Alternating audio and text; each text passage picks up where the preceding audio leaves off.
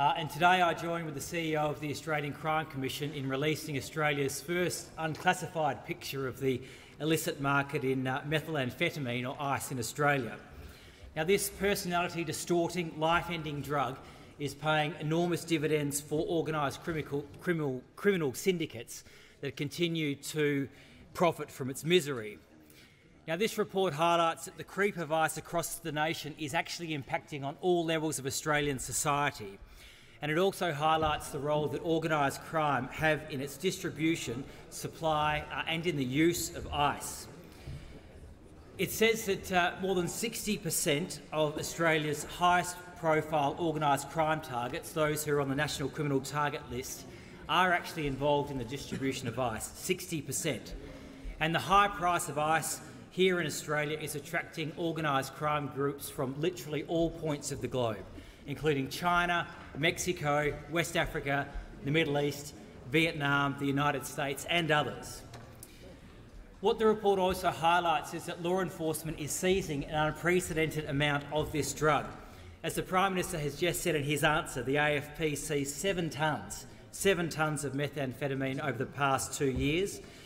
In November last year, the AFP and their law enforcement partners seized $1.5 billion worth of this drug, the second largest seizure of drugs in Australian history. Now, the government is responding to do all we can to attack the supply side. We've fast-tracked the National Anti-Gang Squad. This squad sends AFP officers out to work directly with their state and territory counterparts on tackling organised criminal groups, but particularly bikie gangs, who are instrumental in peddling this drug. They work in conjunction with the Australian Gangs Intelligence Coordination Centre, and very importantly, we restored and enhanced the funding cuts that Labor made to Customs when they were in office, when we invested $88 million to increase cargo screening when we came to office. But despite these efforts, the lucrative nature of this drug has seen the mounting harm and havoc inflicted on our communities, including particularly on rural and regional communities, and there's no question that ice now poses the greatest threat of any of the illicit drugs in Australia. Every day we hear new stories emerge of the damage that it does to individuals, to families and to communities. I visited a hospital with the Minister for Health that services the needs of my electorate.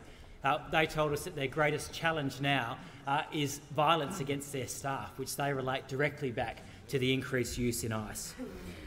So, Madam Speaker, this ACC report is a very important report that highlights the damage that ice is doing to our country. It highlights the profits that organised crime is making, and it will be a very useful and valuable tool to inform this government's response.